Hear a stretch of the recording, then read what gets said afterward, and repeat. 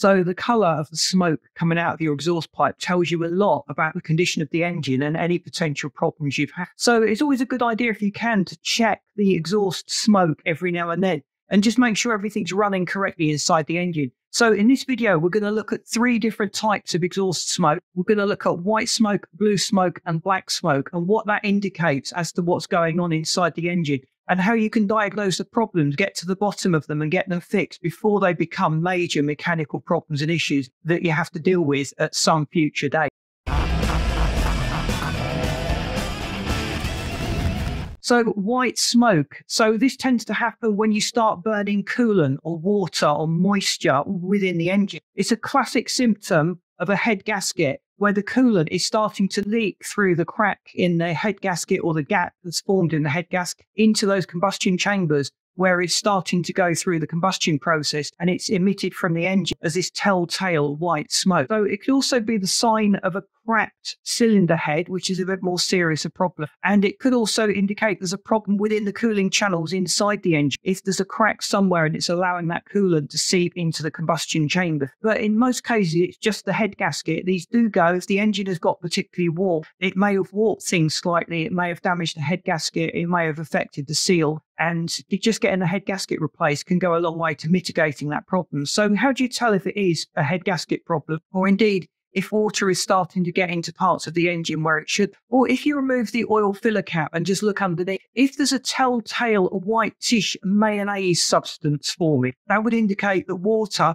is starting to mix with the engine oil. And in most cases, that indicates that it's a head gasket problem. So do that very simple check if you've got that symptom. And if that white mayonnaise is present, then assume it is probably the head gasket. Take it to your local garage and just get them to whip the head off and see what's going on inside the engine. They may also do other tests, compression tests, download the diagnostic report and just see if there's any other issues or problems on the engine while you're actually there. So blue smoke, or smoke with a bluish tinge, would generally indicate that oil is getting into those combustion chambers and it's starting to burn. So when oil burns, it has a distinctive smell, but it also gives a very, very bluish tinge to the smoke. So that in modern engines with diesel particulate filters, with catalysts and the pollution control, in a lot of cases that will reduce the blue smoke considerably.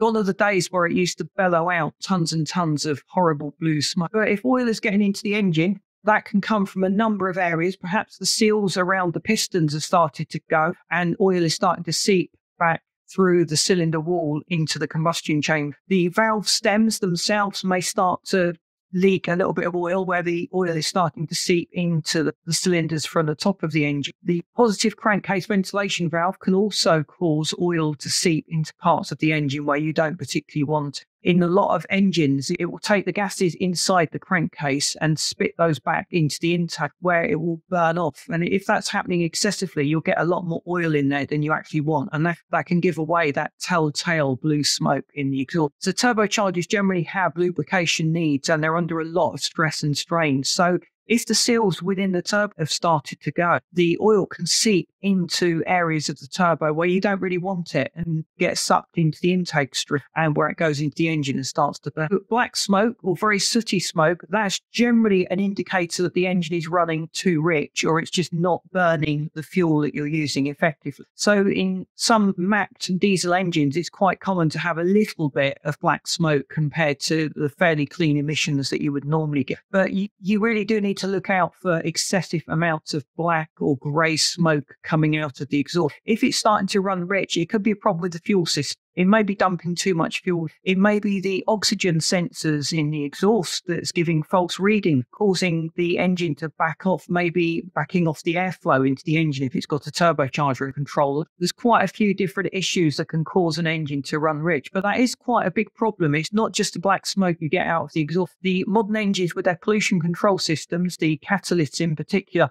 really don't like unburnt fuel, and those soot particles can clog up the catalyst and the diesel particulate filters and cause all sorts of problems and issues. So black smoke is certainly something you want to get addressed sooner rather than later, because it's one of those problems that will just grow and it'll have a knock-on effect. So downloading a diagnostic report for the engine will generally tell you where the problem or the fault is inside the engine. If it's not burning correctly or the sensors are starting to play up or it's getting abnormal readings, that will generally be lost and you can just read read that off, and that can help you to diagnose the problem nice and quick. So most modern exhausts burn quite cleanly. You won't really see smoke. On a cold, frosty morning when the car has just started up, you're likely to see a little bit of smoke. So allow the engine to warm up before you start any serious diagnosis, and get a feel for what the baseline is for your make and model of car. If you've got an older car, you may well expect a little bit more colour in those exhaust gases. If you've got a modern engine, they should be running fairly clean. You shouldn't really see those exhaust gases. So I hope this video has been useful to you. It's just flagged up potential problems in the car and how to actually spot them and diagnose them quickly. We'd love you to stay tuned, so please subscribe to the channel. If you could move that like button as well, that really does help us to get out. Thanks for all your support and for watching this video, and I've lined this video up for you. Thanks for watching.